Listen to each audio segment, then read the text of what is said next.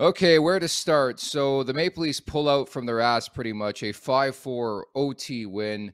William Nylander, you all remember I gave the shot prop yesterday. I won't lie, I was pissed off in the third period.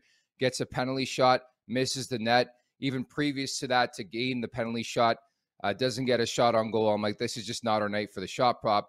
And then he scores a tying goal, just goes off his body. I think that's good hockey karma. And then what a burst in OT for the OT winner. Nylander 2-1 in that game. This guy's been a big money player all season long. And to me, the difference is just the consistency. Every time out, Nylander seems to bring something different to the mix. And I think he's just been very, very dynamic. And to me, that's the biggest difference is just how consistent he's been throughout the season in being a difference maker for this Leafs team. He's going to get paid big time in the offseason, and he should be.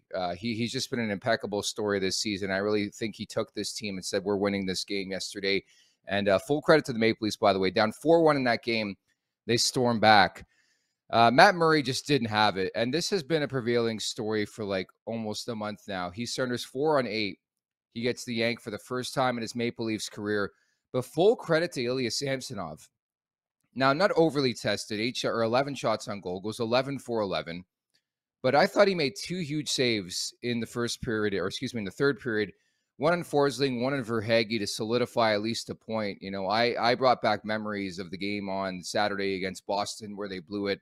Didn't even get to overtime. So I think they deserve a lot of credit for getting to overtime to begin with. But I thought Ilya Samsonov to come in cold, and I know the players said the same thing in the post-game remarks, to come in cold and perform the way he did, I thought was really, really impressive and sort of picking up Matt Murray.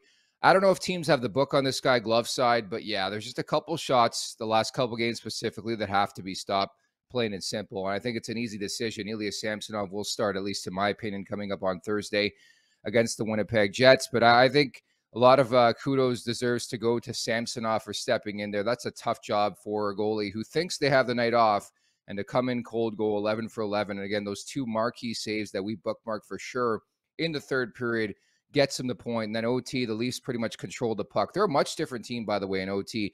If you guys remember earlier on in the season, every time I came on the show and ragged on this team, they just suck in OT. But they flipped the script on that.